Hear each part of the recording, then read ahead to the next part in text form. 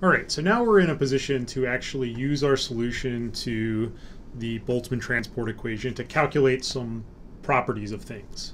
So the starting point for gases is the equilibrium distribution of velocity profile for the gas, which is given by the Maxwell-Boltzmann distribution, which is essentially an exponential weighting of the kinetic energy divided by kBt.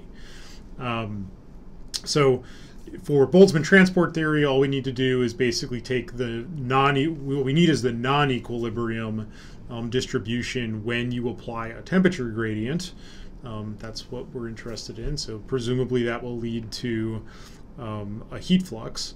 So using the usual prescription, the non-equilibrium version is just the equilibrium one plus a perturbation that involves the gradient of the equilibrium distribution, which you can write in terms of the temperature dependence of the gradient and the temperature gradient itself. You can break it apart that way. All right, then we can start writing the heat flux itself.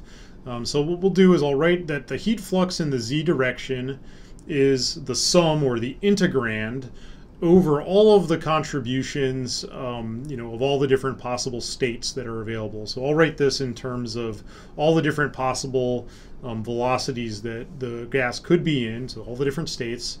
And that's the integral of the number density of particles times the kinetic energy of each particle, depending on what state it's in. So that's the internal energy density, times the non-equilibrium distribution for how those states are occupied, times the rate at which they carry energy in the forward direction, and then sum that up over all of the possible different states. So then we can use the Boltzmann equation solution, or under the relaxation time approximation, to actually write that out. You'll see is that there's two terms, one that involves the gradient portion and one that involves the equilibrium distribution itself. You can identify that the integral that involves the equilibrium distribution is obviously going to give you 0, because if you didn't have a gradient, that's the only term that would appear, and you know that there would be no transport with no gradient. And so that one's clearly 0. You can actually plug in numbers and show that it's 0 if you want to, but it's pretty obvious that it's going to turn out to be 0.